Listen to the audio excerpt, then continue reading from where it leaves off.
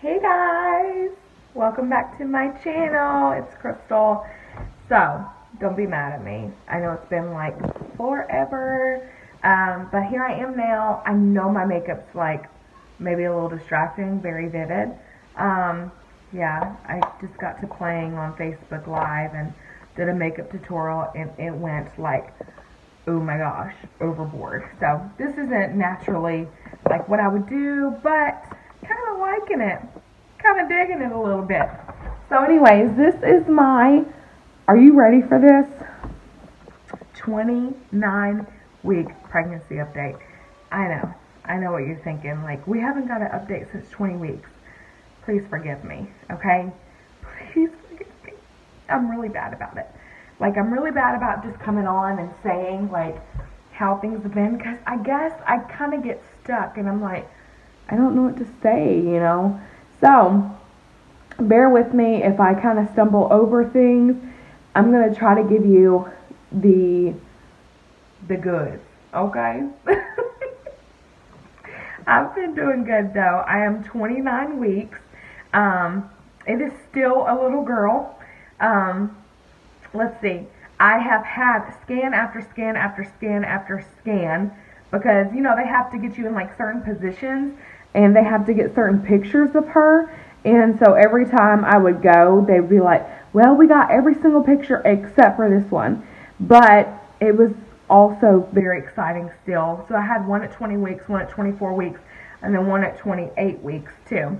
And she's doing so good. Like, I love it. I love being able to see her. And then on the 15th coming up, I have a growth scan. So we'll see how she's doing growing. Last time we checked, she was in the 65th percentile.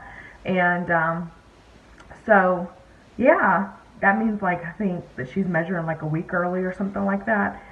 Guys, I can't believe in 11 weeks I'm going to be holding my baby girl. That is crazy to me. Like, after 14 years of trying, after 14 years of believing God, and, you know, just pushing through all of the opposition, not listening to the doctors, not letting them be the determining factor, I am going to be holding my baby girl in 11 weeks. If you are believing God for anything, I don't care if it's a spouse, I don't care if it's a child, whatever you're believing God for, do not allow what the doctors say, what other people say to deter you. I even had people in my family, you know, not necessarily trying to discourage me, but they were saying stuff like, why don't you just adopt? Why don't you let somebody be a surrogate mother? Why don't you do this? Why don't you do that? And they had all these options because they stopped believing with me. They stopped believing that the miraculous would happen. They stopped believing that God could open my womb. You know, and one thing is that I never allowed my confession to change. I never said, oh, I don't think I'm going to have kids.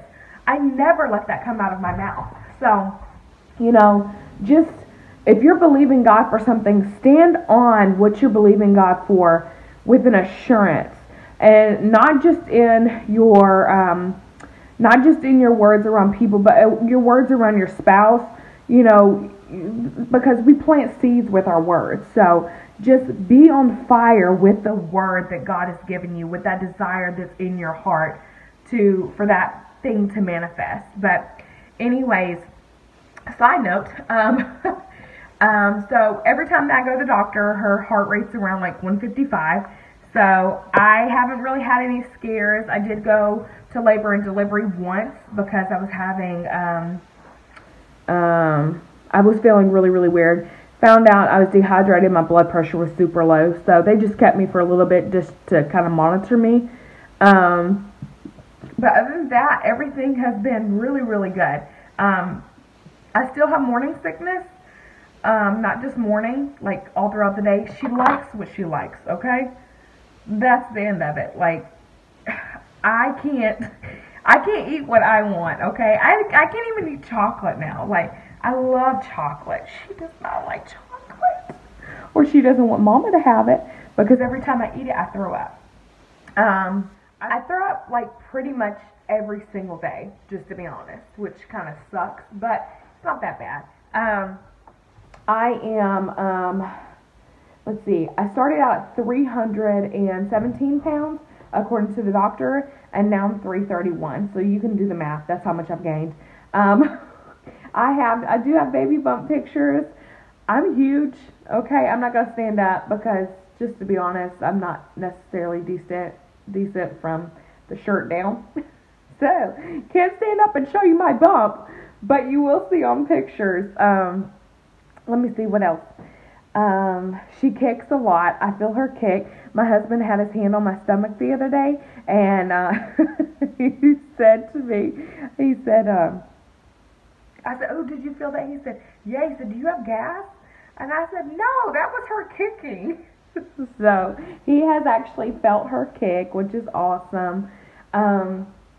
Let me see what else. I've been nesting like crazy. Like this wall behind me, that's her wall. Those necklaces, I made those for her. So, you know, and I've made her tons of bows because I do make bows and necklaces now. I am doing a whole wall for her crib that has like a wooden rustic type feel. So I've been working on that, and oh my gosh, I've actually, instead of just redecorating her room, I've redecorated the whole house. I've painted, guys. Okay, I know you shouldn't be painting when you're pregnant. My doctor said it's okay. All right, and it was well ventilated. Anyways, I will go ahead and tell y'all, being plus size and pregnant is a little hard. Okay, it's hard. Like, it's hard for me to put on my socks. It's hard for me to put on my shoes. It's hard for me to put on my pants. Like, I get out of breath so easy. I even had somebody say something about that on my last YouTube video. They were like, I'm plus size too, but you probably should, you know, try to lose some weight for the baby. Just FYI, I lost 70 pounds before I got pregnant, and I do plan to continue that even after I have her. So if you are concerned about my weight, don't be. I am very health conscious.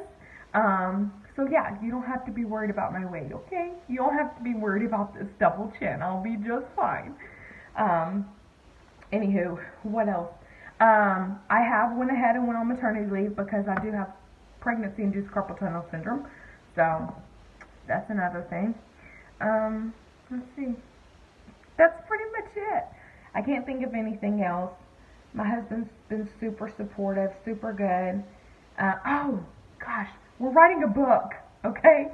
We're also writing a book, and it's called Our Journey North, and we are in the final phases with our writing coach, and so that's exciting. And then also TLC contacted us from the show Rattled, and they have asked us to be a part of their season 3. Oh my gosh!